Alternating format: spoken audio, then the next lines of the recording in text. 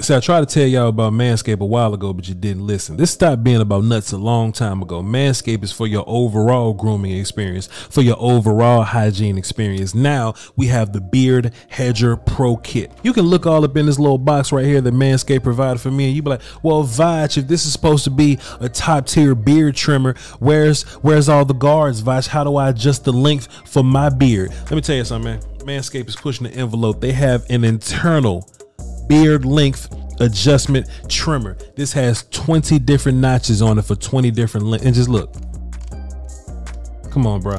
That's 20 different notches. So whether you got a beard like me or a beard like Law Nation, we got something for you. Easy to clean. You pop this thing right off, clean it up, pop it right back on. And it is waterproof anyway, so it shouldn't be getting super duper dirty anyway. Inside of this kit, man, we have beard conditioner, beard balm. We have a beard shampoo and a beard oil. One day my beard is going to get thick enough to use some beard oil, but you get a free gift that comes with this package. You get a beard brush, a beard comb, and beard scissors. So when you do have that big, thick, long beard, you just want to make those small adjustments, right? Manscaped sends you some beard scissors on the house. You can't beat this deal with a stick. So listen, man, go get you one of these, man. Use promo code VOCH20 for 20% off and free shipping, and they ship internationally. Listen, man, it's normally your balls will thank you, but we got beard trimmers, so now your beard will thank you, your face will thank you. We're gonna stick with beard. Your beard will thank you. So we're back with another soliloquy. Marcus Hardison would call this sober Voch. Sober Voch is when I put down the fandom and I really get into my critical thinking bag and I compile thoughts and I present them to you in a way of a soliloquy, monologue, whatever I'm doing for that day, right? Why is sober Voch needed today? Well, because I was thinking about the draft. I was actually watching cornerbacks when I thought about this, right? I was thinking about the draft and I was thinking about the Cowboys, where they drafting in the draft. And it made me put this poll up. It's on my community page. Y'all go check that poll out if y'all ain't got nothing else to do after you watch this video. And I started thinking, the one thing I can't do is be irresponsible and put too much of my fandom into my offseason evaluation. That would be irresponsible of me. What you mean by that, Voch? And why is it important? Well, for one, what I mean is, you know, let's just say I'm not a fan of Connor McGovern playing left guard. Every time I see Connor McGovern film playing left guard, it just kind of made me a little sick, right?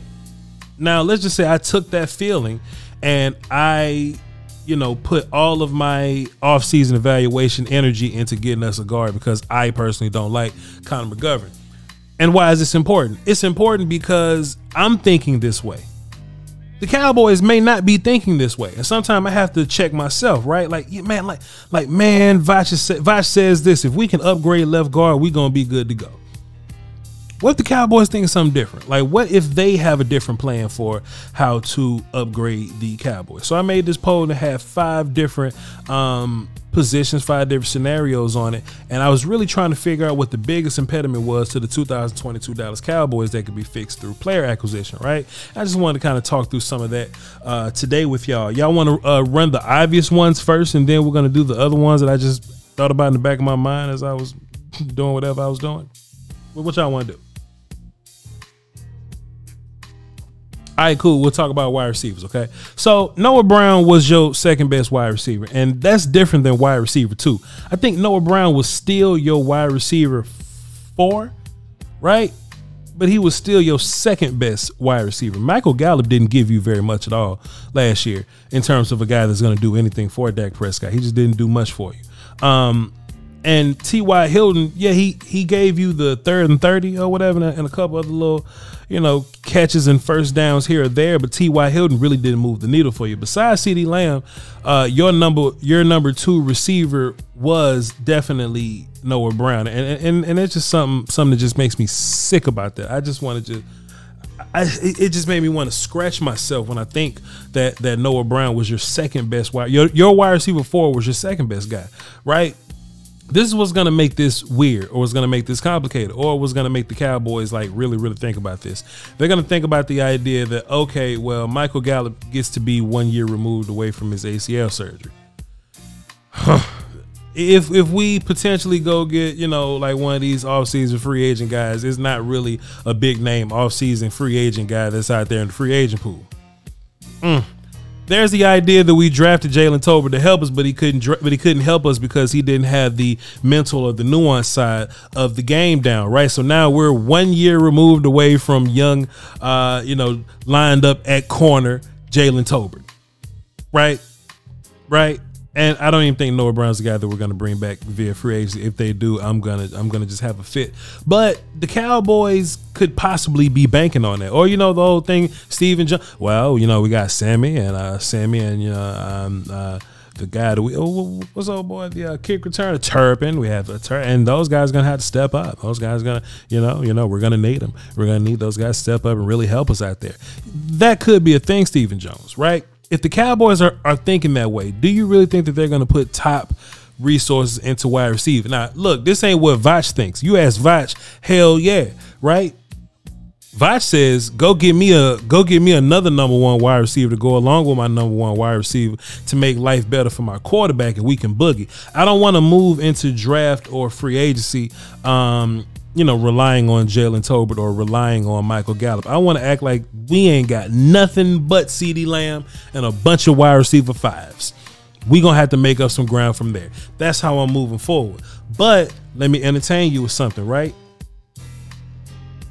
When Terrence Steele got hurt, this run game went to shit, right? And I know everybody's asking, about the whole Zeke pay cut thing, or the do we franchise tag Tony Pollard for $10 million for 1 year? Do we, draft a running back super early, right? Like if the Texas kid or the Bama kid is there, do we take them at 26, or do we wait later on in the draft to go get a running back, right? I think no matter what, we can walk away saying two things, right? That when Terrence Steele was healthy, this run game was fine. When Terrence Steele got hurt, this run game was shit. Whether these guys were healthy or not, they were still 32nd in pass rush win rate, and Dak Prescott didn't get sacked, right? So now we got to think about what's the biggest solution for this offensive line. Do we just do what Jerry says and put more strength into the strength and make a strength a bigger strength? I think that's the thing that could possibly happen. Terrence Steele, hopefully he comes back healthy, doesn't have any setbacks or anything like that. Offensive linemen, they don't have to do some of the things that wide receivers have to do, so that's going to be helpful there. But this whole idea of Connor McGovern, now y'all know Voch can't stand the idea of Connor McGovern playing guard for me, but I got to ask myself, if it's a first round pick on it, right? If I had to stake a first round pick on this, Voch, can you live with Connor McGovern if Dak gets a really good receiver? Or can you live with a less good receiver, whether it be you draft a dude in day 2, whether it be Tolbert, whether it be Gallup? Can you live with one of those guys, right? But then you go and get you like a really good left side player to pair with Tyler Smith. And this is coming from a very sincere place, because I'm always beat on the table to get O-line early. It's never a sexy pick, but it's less sexy when you notice that your offensive line need help, right? This team that's 32nd in pass rush win rate, in which your quarterback really doesn't even get sacked anyway because he gets rid of the football. And then there's this idea that, hey, we need a deep threat, but you can't have a deep threat if your offensive line is 32nd in pass rush win rate, right? The question is, do you live with what this offensive line has to give you with a guy like Connor McGovern, Fournier at left guard, or do you go and get the wide receiver help, right?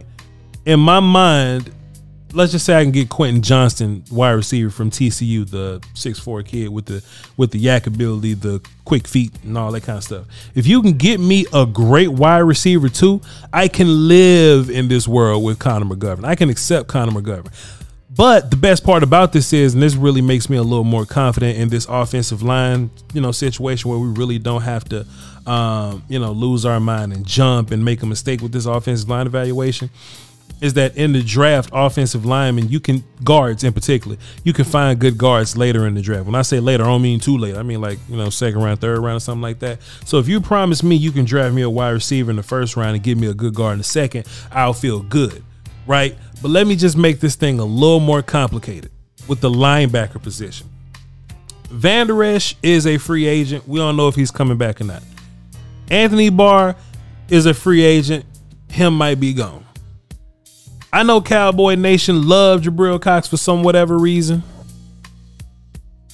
Something going on in that building where Jabril Cox just ain't playing. That's okay. Fine with me. Micah Parsons probably the best linebacker on the team, but he also the best damn pass rusher on the team. You can't count on him to be a linebacker full time. The only linebacker you really got is Damone Clark.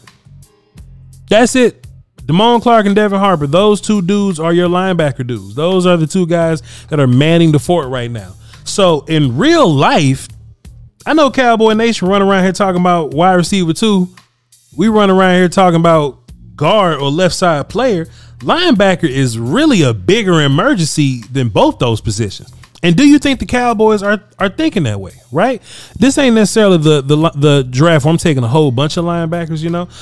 Drew Sanders, the kid from Arkansas, is the guy that I would take. But besides that, man, how many linebackers come in day one and just take Brillo's job, Jabril Cox's job?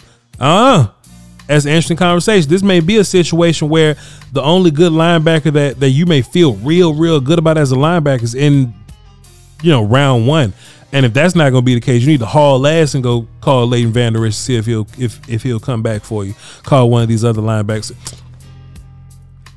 Call Bobby Wagner and see if they'll come play some linebacker for you. But I think the more you go down this list, the bigger this emergency kind of gets for these other positions, right? Which leads me to believe if the Cowboys had an opportunity to pick the top linebacker on the board versus their top receiver on the board, which one would they pick? What's the bigger emergency? You can find a good wide receiver. In this draft in particular, I think you'll have a better chance finding a wide receiver you like in day 2 and a guard that you like in day 2 or a tackle, because Tyler Smith can play guard too. You have a better chance to find those dudes in day 2 than linebacker in day 2. Good linebacker in this draft is scarce, a scarce resource, and it may be the bigger emergency. Now, and you really won't be looking for a linebacker in free agency because all those dudes that are worth a damn are going to be expensive. So Vander Esch may be backing you into a corner where you have to pay him a little bit. And when Vander Esch backs you in the corner where you have to pay him a little bit, you may be a little bit, you know, it may be a little bit nerve-wracking at the linebacker situation, right? I got 2 more. This last one, in my opinion, is the biggest emergency, but then we'll cross that road whenever we get there. The fourth one I wanted to bring to you is pass rush down the stretch, right? When this team first kind of, you know, got into their little bag or whatever, the pass rush was incredible, you know, and teams started finding ways to deal with the pass rush, and they started finding ways to get rid of the ball quickly. And even when they wasn't getting rid of the ball quickly, there was just this time where we just couldn't get to the quarterback. And that's because I think that you really need better dudes down the line. So we know Micah Parsons is a stud. We know he gets sacks, right? But the other dudes that we have is very interesting. D-Law as a pass rusher, Dorrance Armstrong, guys like Dante Fowler. Billy D. Sam Williams is a rookie still, so I'm not really putting this responsibility on him. He's supposed to be a complimentary extra pass rusher at this point. I wasn't really banking on him to be like a lead guy. But Dorrance Armstrong, guys like Dante Fowler, those dudes definitely can get you sacks in the regular season. But I think the closer you get to the playoffs, like, you're going to need better dudes. And I think that's the problem that we ran into with those guys. We got all the sacks in the world early on in the season when teams were still experimenting and they didn't really know who we were. And they was trying to figure out how to deal with Dallas. And they was actually holding the ball still. Yeah, we were getting all kind of sacks on teams, but something just happened. In the middle of the season, just down the stretch, something just happened and our pass rush wasn't so pass rushy anymore. It's interesting. It's interesting, right? So if we get to 26 overall, Dallas Cowboys, do you think that edge is going to be on their list? Let me also offer you another situation. I know it feels like we got a bunch of edge dudes because we just keep saying the names of edge dudes, but in real life, Micah Parsons, he's more of a defensive weapon. He's not a dude that plays edge every single play. I don't really want him playing edge every single play. D-Law is an older gentleman, got about 2 more years on his contract. Dorrance got 1. Dante may not even come back for you. Sam Williams is a rookie, right? So the only 2 players that have long-term investment at the edge position in the Dallas Cowboys room right now, in the edge room, is Micah Parsons, in which he's up for money soon because of the player that he is. Micah Parsons and Sam Williams. Those 2 dudes are the only 2 long-term options that you have in your pass rush room. And we know that brother Dan Quinn loves to rotate guys, which goes back to my Drew Sanders conversation, because now with a guy like Drew Sanders, you can have help at linebacker and at pass rush. We'll cross that road whenever we get there. That's another draft conversation. We'll definitely get there. But I'm just interested in, what do you guys think is the biggest emergency, right? The fact that once the offensive lines get better, right? Oh, we're running into the Eagles offensive line and the 49ers offensive line, and we may run into all these top tier offensive lines in the playoffs. What happens with Dorrance and Dante Fowler when we run into those guys? Like, we need better dudes to try to get, pass rush. And notice I said pass rush down the stretch.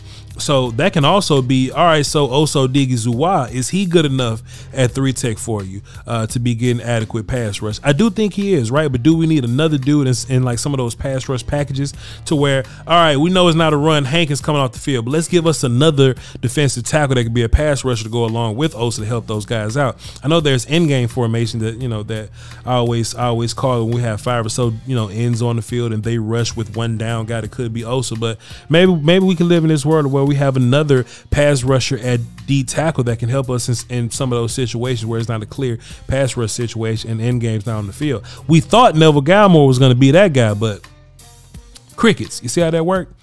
But this is the last one, the last position that really makes me, ponder about what the Cowboys are going to do in this offseason and the draft in particular, right? So we talked about Noah Brown being the second best wide receiver, Connor McGovern being a guard. That bothers the dog shit out of me.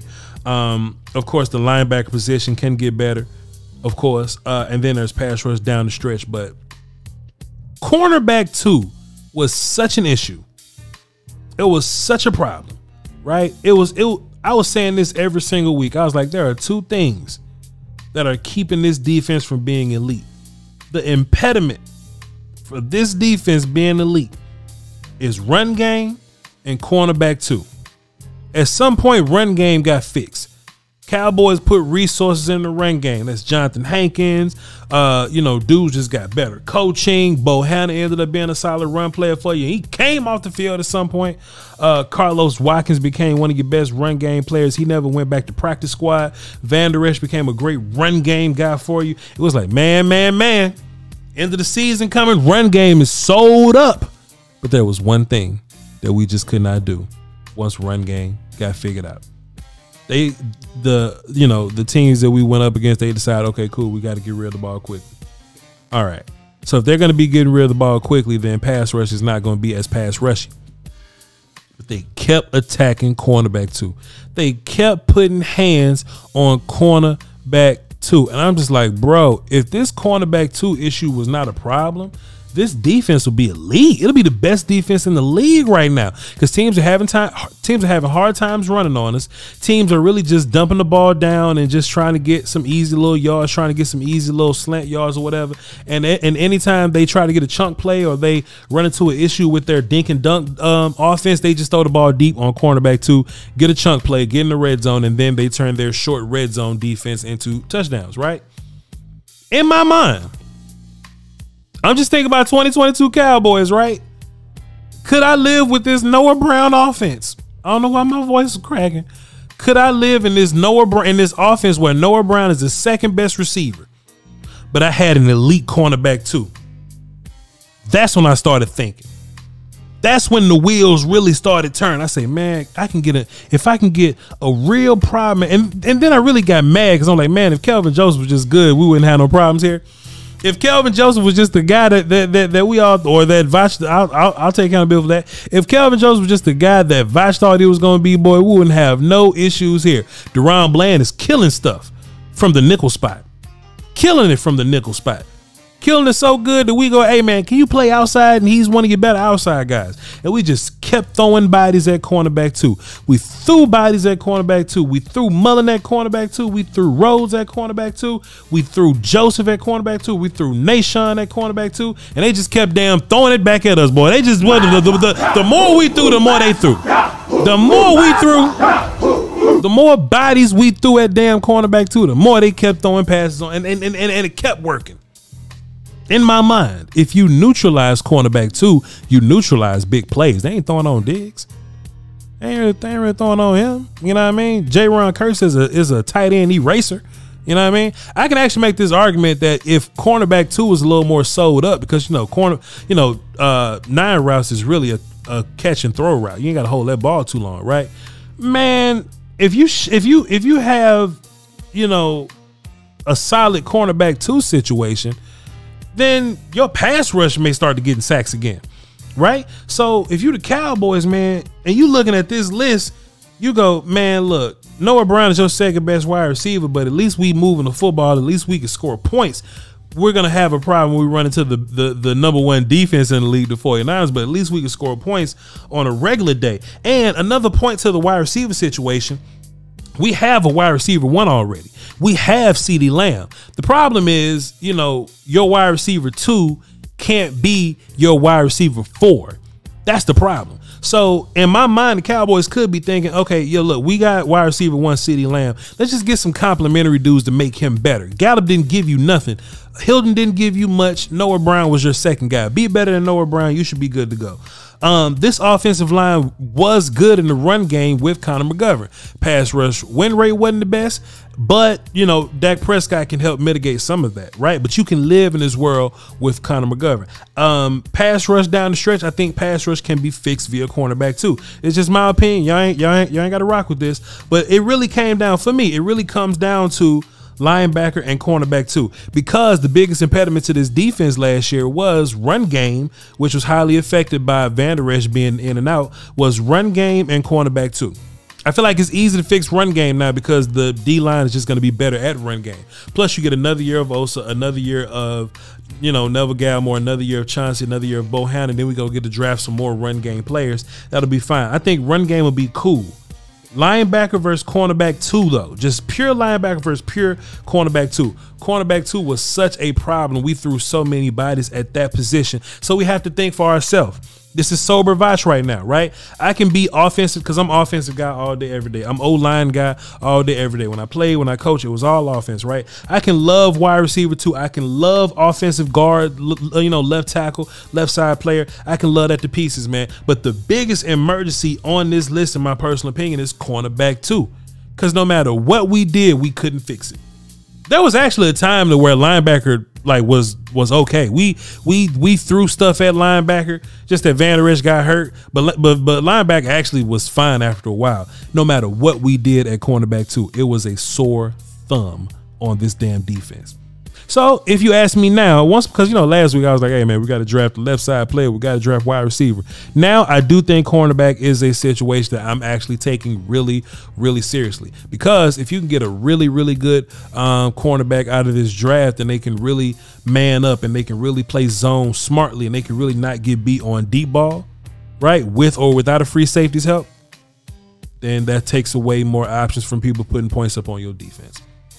That's all I got to say about that, man. Love y'all to pieces, bro. I just wanted to get some extra content out. We're not going to be streaming this week, so I just wanted to make this soliloquy and put it out just so we can, have some things to add to the conversation. You know what I mean? Be sure to hit all the buttons and follow me on Twitter and the patreon.com and the twitch.tv. Y'all hold down for Dose, Quos, and Peace, man. Till next time, Draft Corner.